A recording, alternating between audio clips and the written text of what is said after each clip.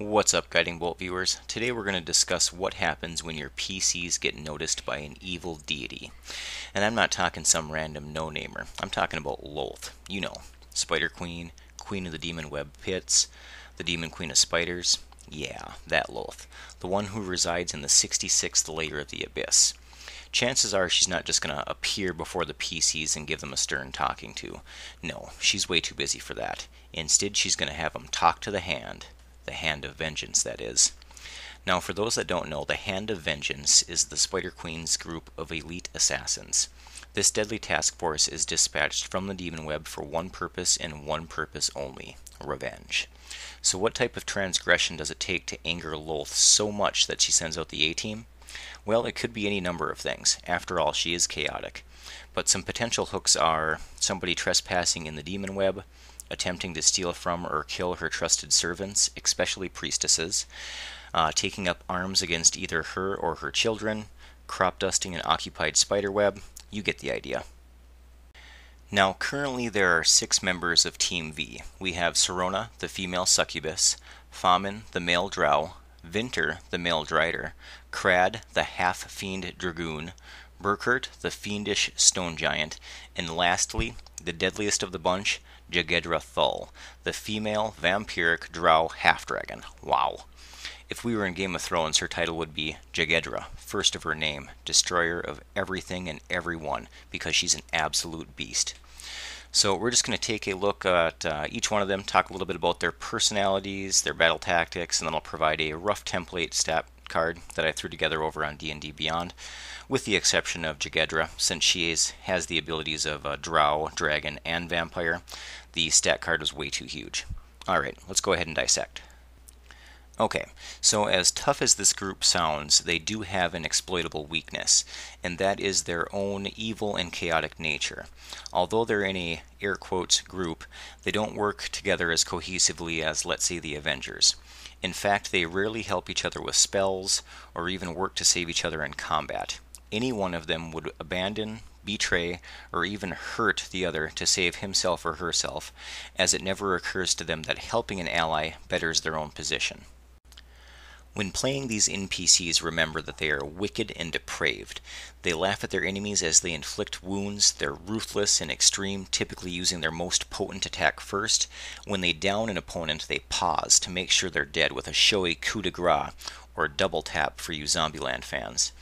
Essentially, they have no honor, no sense of fair play, and exploit any weakness to win as quickly and gruesomely as they can. The only time that they accept surrender is when they want to take a prisoner for interrogation and sadistic torture.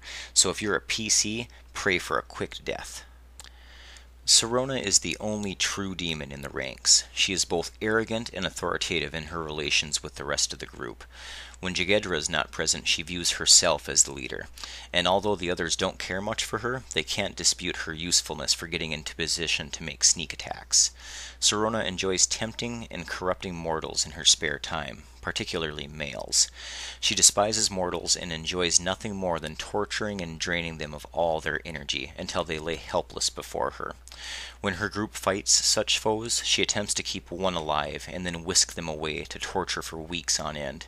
Eventually she bores and forgets to check in on them, and they die from their wounds or starvation. In combat, Sirona goes invisible, using her wings and teleport to get into position to make sneak attacks. Lolth has granted her the ability to drain energy with but a touch of her hand. In battle, she uses her telepathic abilities to communicate and coordinate with other members, as well as to relay information from one team member to another. Famin is the least cooperative member of the group, typically using his abilities and spells for himself and no one else. While he considers himself desirable and sought after by drow women, it couldn't be further from the truth. He's a cruel and heartless boor that abuses those weaker than him, and he consistently lies to those more powerful. Before wading into combat, Famin buffs himself with shield and other protection spells. He makes use of the blessing Lolth has bestowed upon him to make as many attacks as possible with his poisoned blade. If an opponent is out of reach, he opens fire with poisoned crossbow bolts and magic missiles. Being a Drider, the previous members of the Hand of Vengeance protested Vinter's admission to the group, viewing him as a cursed Drow that had already failed Lolth. However, their views have changed, and he has gained the begrudging respect of the others, as they rely on him for healing and support spells. Even though it's out of character, at least a time or two others have gone out of their way to protect the Drider, so he can maintain concentration and continue to hurl spells at enemies. While primarily a caster, if forced into melee, Vinter is a formidable opponent as he hacks away with a vicious longsword and bite attacks. Crad was raised and nurtured by priestesses of Lolth in the Demon Web, fed magic elixirs for sustenance to ensure he grew larger and stronger than the typical dragoon. The half-demon serves as a central melee combatant, as well as flying mount for both Famen and Vinter, or Burkert alone. Crad is very straightforward and doesn't hesitate to swoop into battle and attack. Burkert enjoys inflicting pain and spreading misery everywhere he goes, crushing those weaker than him just because he can. He angers easily and flies into rages during combat.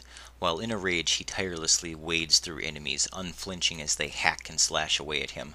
He is so deadly in this state that the Hand of Vengeance has even learned not to make him angry. Jegedra is Lolth's favored avenger. The priestess has served her for hundreds of years. She was born the daughter of a powerful priestess and a black dragon in Drow form.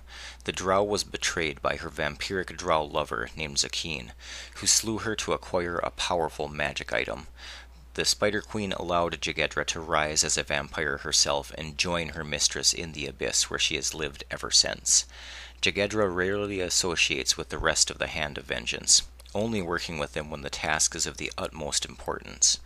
Occasionally she carries out missions alone, but most often she serves as a link between Lolth and the other members. Lolth has granted her a limited wish ability that she can use to restore a fallen Hand of Vengeance to fight alongside her. Otherwise, she keeps it as a fallback means of complete escape. Alright, I'm sure you've thought of a ton of fun ideas where a group of elite assassins such as these could come into play. Let me know down below if you've used the Hand of Vengeance before, or a similar crew for a different deity. I would love to hear about your adventures. If you found this helpful or entertaining, please click frantically around your screen until you hit either the like or subscribe button, or click down in the comments section and bang your head on the keyboard until it forms a coherent sentence. Either way, thanks for viewing, and keep rolling those dice.